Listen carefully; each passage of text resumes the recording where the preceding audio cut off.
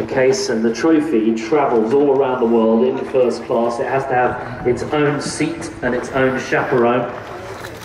And here come the gents, and here comes the trophy. White gloved security guards, please, please. If you get a chance to have a tour with the trophy, no touching the trophy. You're only allowed to touch the trophy with your hands if you have won it, and that's why the security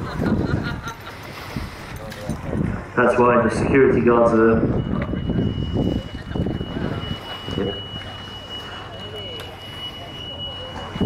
Here we go. Here is the trophy. First competed for in 1851, right here off Cowes on the Isle of Wight. The first winner, the yacht America. An inanimate object, but we can still give it a hand, folks, right? And the America's Cup.